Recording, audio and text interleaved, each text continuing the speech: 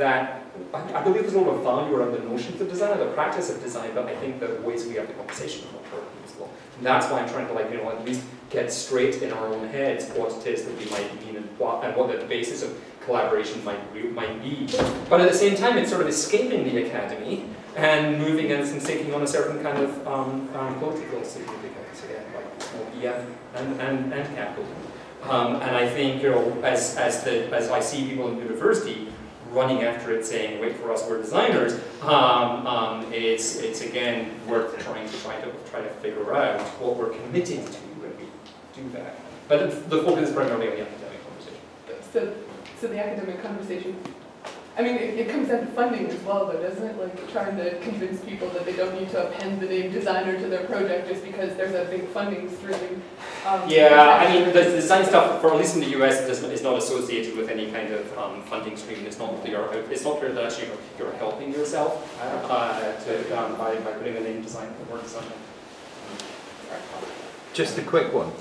You talked about the sort of ineffable mystique of design cultures.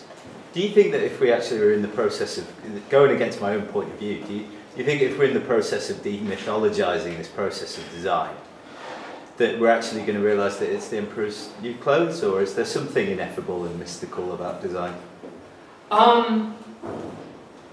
So I'm not attempting to demythologize or to clarify what's going on. But again, I do think that it's a place where what the engineers mean when they say they do design is very different from what Johnny Ive says he's doing when he does design, right? And I think it's important that both sides sort of recognize that. So I kind of delight in this sort of like combination of mystery and mastery that's in there, while at the same time choking on the ridiculous statements.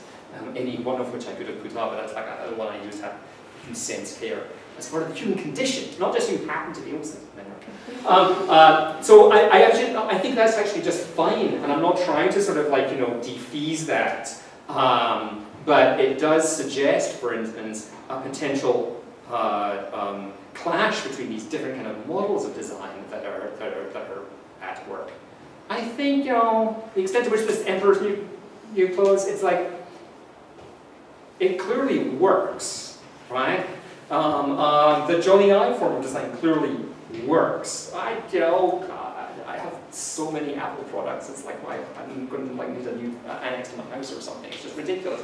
I understand that, but I do think that again, it's like this question of like what we think is going on with design and what it means for design to be. I wonder what it means for us as academics to say design is the ground upon which we can all meet, while also suggesting that ground is somehow 9,000 feet in the air and made of clouds, right? You know, it's how it sort of grounds out an academic conversation that I'm more concerned with. Just a question for you. So, for me, so I work in imagination, and I often end up thinking, particularly after your presentation, that maybe design is kind of a rhetorical word that allows you to excuse arbitrary choice. You know, allows you to abandon evidence-based models which don't seem to fit with the complexity of the world. So I just wondered, on that line, whether or not you intended to include the word creativity in what you said, whether you avoided it for a reason. Because very often when you're talking about design, you're sort of saying, people will mention that word, and I just wondered if you excluded it intentionally, or whether creativity has a role in this style. That's a really good question, mainly because it's not something I've thought about at all. I mean, clearly creativity is central to some parts of what the broader design enterprise is. I mean, there's a certain kind of like slippage in what I'm saying back and forth between design as the master term or making as the master term, particularly sort of with respect to like the hyperspaces and things.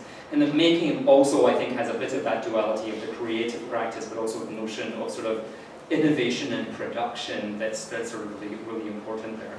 So the extent to which I'm sort of like not being very clear on creativity might actually be more a feature of how I'm thinking about the making stuff rather than the designing stuff, because I think it allows for a little more of that slippage.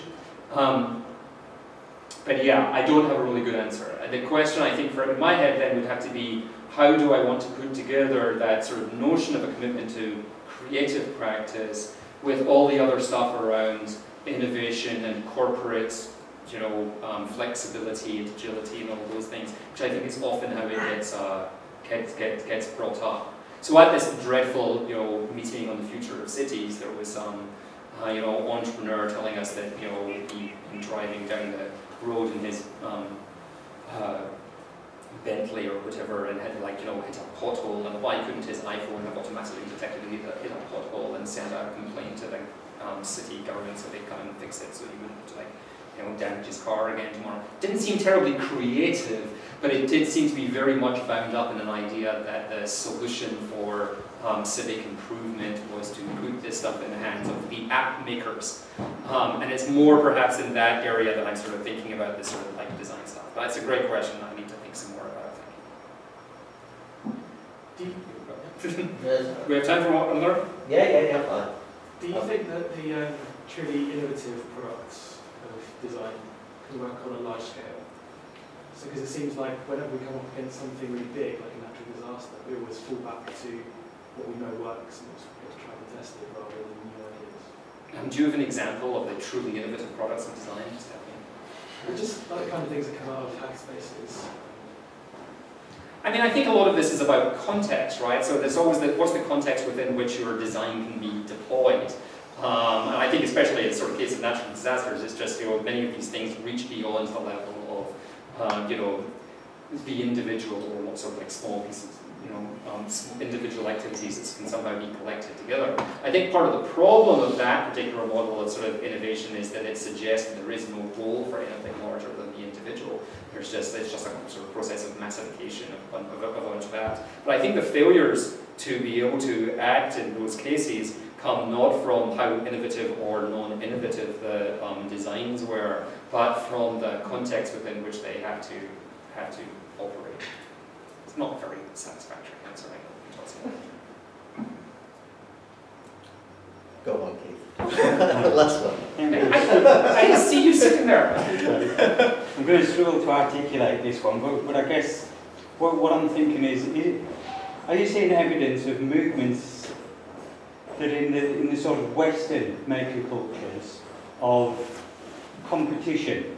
It feels like, hanging on to what you said about both skill and mysticism, you know, when things come to the West, like karate or whatever, you get your belts and then Dan levels and all the rest of it going into the mystic.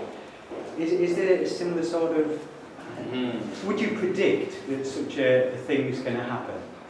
Will people design it? I never predict, although that's really intriguing.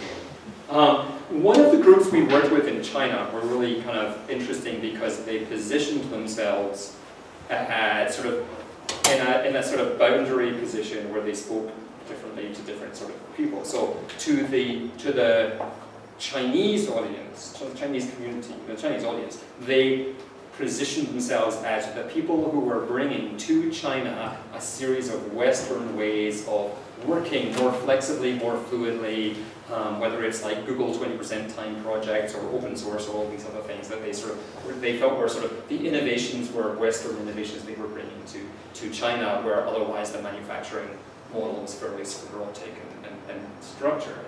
But exactly at the same time, in their participation in Creative Commons and various other things, they would position themselves to the Western audience as the heirs to hundreds of years of Chinese communitarianism and collective action, and so you know, able to uniquely understand the ethos at work. So I don't think, I mean, these things don't move culturally easily, and it's like there's a perspective about how you want to articulate it or what story you want to tell about it today. I mean, I do think it's interesting that yes, you live in a world of competitive yoga, right? What kind of world is that? And so it's clear that there's many different kind of ways to sort of try to recontextualize these practices. Yeah, I'm intrigued by the belt system and the Dan system and the possibility to turn this into a competitive thing. I will say that we went in the last workshop I did in Shanghai we had a little like they wanted to do like a hands-on workshop. So one of the guys from Indonesia was like doing one of his standard like intro DIY projects where you take like a USB webcam and turn it into a microscope and things like this. And so we had everybody do it. It's like a bunch of hackers and a bunch of academics and these weird people. And Sylvia was really shocked that I did it faster than anybody else. It's like, it wasn't meant to be you. It's like we've got like the guy who invented the 3D printer over there. Who did you do that? So it's like every so often these things come from academia as well, surprising. But it was a competitive meeting. It was a very well thing. All right, I'm conscious it's getting warm in here and there's a refreshment at the back. This isn't a question for Paul, but I've been thinking this while we've been talking about it. I wonder how much this kind of notion of what design is indicative of the struggle of how universities understand the production of knowledge, and particularly the division of theory and practice. And that we're still struggling with these notions of what's a value. And this height on design is where these things meet and becomes this kind of problematizing that we still are wrestling at a time when universities were set up in a positivist movement and had an infrastructure that still accentuates that, which I shall leave you all to ponder on over the thing. So can we thank Paul again?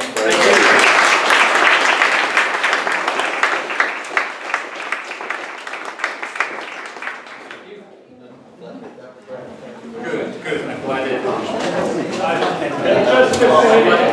seemed to interest responses. Sorry, how are we going to change? There's noodles and wine. Yeah. Hey.